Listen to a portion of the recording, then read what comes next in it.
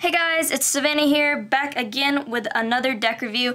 This deck right here is the Karnival Inferno deck, so let's get right on in to the deck. Now, this deck right here is a very interesting designed and themed deck. You'll notice that there are skulls, fire, Egyptian hieroglyphics, all kinds of definitely interesting things put into this deck to make it very flashy and very different looking. As you can see on the front, there's flames, skulls, stars, horned animal things, and then it says Karnival Inferno playing cards at the bottom.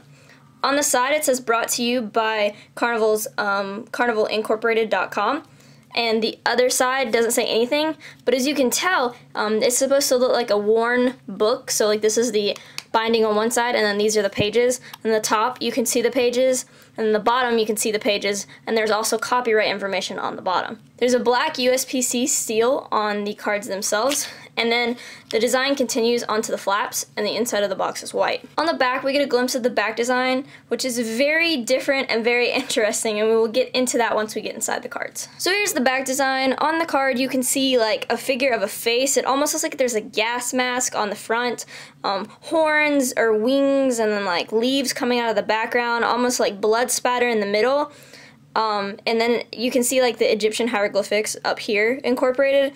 The borders on these cards are like a worn like blood red color, and it's a subtle one-way back because if you look down here and then you turn the card the other way, you'll see that the color has changed, which makes it a subtle one-way back design. Definitely something different, but very interesting. With the deck, you get two jokers, and you can see like a devil-type figure coming out of the flames here. You can see the eyes and the horns here. It says Joker at the top, and there's a skull and the sun here. And then this one, it just kind of looks like an angel-type figure coming out of the flames with Joker at the top, and then the sun. They're the same design, it's just the horns and the eyes have been added on one Joker, and they have not been added on the other. Next, you get a blank card, and then a Big Blind Media promo card. So now let's check out the Ace of Spades. It's very much fitting with the overall theme. You can see a skull in the middle of the spade, flames coming out of the background, almost like there's horns coming out at the top. Very interesting, very much so fits with the overall theme of the deck, which is kind of very dark, spooky, scary, devilish, very different than decks we normally see, but very interesting all at the same time. So next we'll check out the court cards, the King, the Queen, and the Jack of Spades.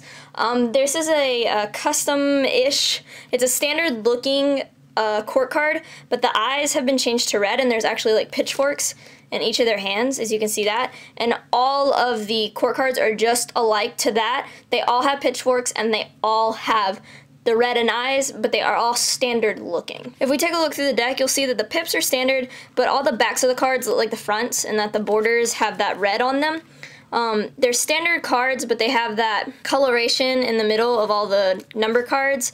But the pip placement, sizes, coloration of the pips themselves are all standard, but the customization elements made to the inside definitely look cool and definitely fit with the overall theme. This is a very interesting deck designed by the guy who makes almost all the Karnival cards, Sam Hales.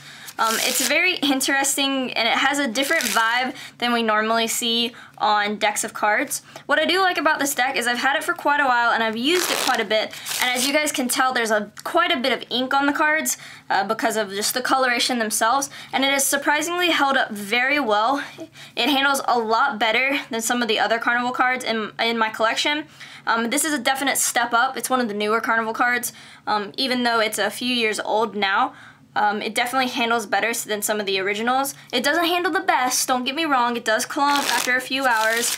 And the stock does feel slightly thin on these cards, and that's a trend you see with some of the Karnival decks.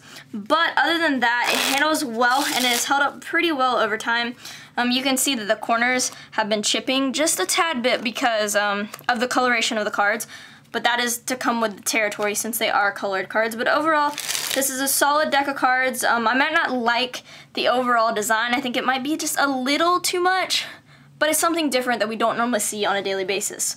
So this overall deck, I would have to give a 3.5 out of 5. The stock of this deck, as I said before, it is very thin feeling, and that's something you get a lot with the Karnival cards. However, it is held up very well.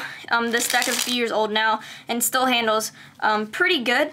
I definitely applaud it for that, but the stock does feel pretty thin. So the stock of this deck I would have to give a 3 out of 5. The look of this deck I think is very interesting. It's something that we don't see on a daily basis.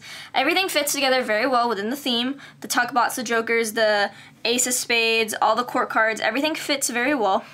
Maybe it's a little much, it's a little over the top, but at the same time it all fits together very well. But it's maybe not my cup of tea on a back design, but still very cool. So the overall look of this deck I would have to give a 4 out of 5. The handling and feel of this deck has surprisingly been a lot better than I expected initially. It's lasted quite a while longer than I expected the deck to. It still handles well after the deck has been used, and it is a few years old now. And I do applaud it for that. As I said before, it is a lot better handling than some of the older Karnival decks, and this is one of the newer ones, but it still handles a lot better than I originally expected. So the handling and feel of this deck I would have to give a 4 out of 5. So thank you guys so much for watching my Karnival Inferno deck review. If you guys like this video, please give it a big thumbs up down below to let me know you guys enjoyed the video. Also, any questions, comments, concerns about this deck right here, definitely leave that in the comment section below. Also, be sure to subscribe to be notified when my next deck review, unboxing, or other video is live. That's your only way to be notified. All my social media links are down in the description box below. Facebook, Twitter, Instagram, all the stuff where you can find me at. Definitely check that out below. Again, thank you guys so much for watching this video. I love each and every single one of you guys watching, and definitely stay tuned for my next deck review, unboxing, or other video coming your way real soon.